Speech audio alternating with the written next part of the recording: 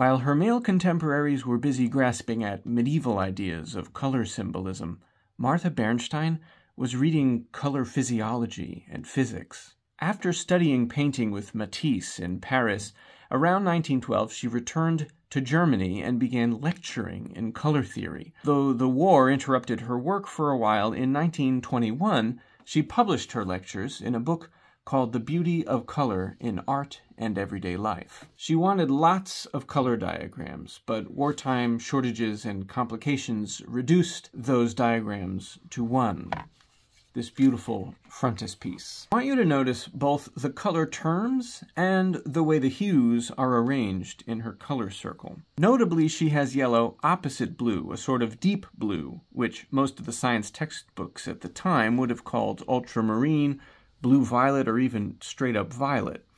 Now, there's only one other color wheel in the 19th century that I know of which would put yellow and blue opposite each other, and that's Brücke's. So it turns out Bernstein's color wheel is a direct adaptation of one found in the 1866 Physiology of Color by Dr. Ernst Wilhelm von Brücke, whose name might be known to color scientists today from the Basedow-Brücke effect. That's the tendency of hues to lean more blue or more yellow at high luminance levels. Bernstein repeatedly cites Brücke and other color scientists in her book, and she updated her second edition in 1925 to include notes on the latest work in color science, including Wilhelm Ostwald. Meanwhile, in the Bauhaus, teaching artists like Paul Klee and Johannes Itten were busy rejecting science and promoting ideas about color based in Goethe's theories from a century earlier. Bernstein went to Paris to study because in Germany at the time, misogyny curtailed her opportunities.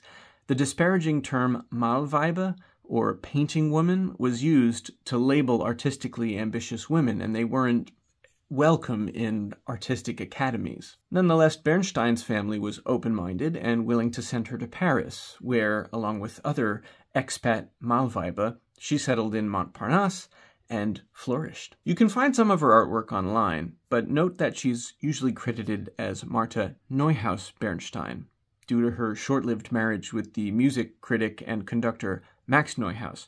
If I knew that tea, I'd spill it. She got divorced, her book was translated into English in 1928, and after that she sort of falls off the map. The rise of the National Socialist Party in Germany might have something to do with that. Martha's mother was Jewish, and she and her brothers had to flee Germany in the 30s and 40s. Finally, she was able to return to Germany in 1950 and live out her final years in obscurity. If you want to learn more about the forgotten history of women color theorists, you could check out this project, hosted by the University of Sussex and led by Dr. Alexandra Lasky. Or check out Dr. Lasky's recent book, The Book of Color Concepts. Although Bernstein is not included, it has several chapters on little-known women color theorists and is well worth checking out. If you'd like to buy a copy, there's a link in my link tree.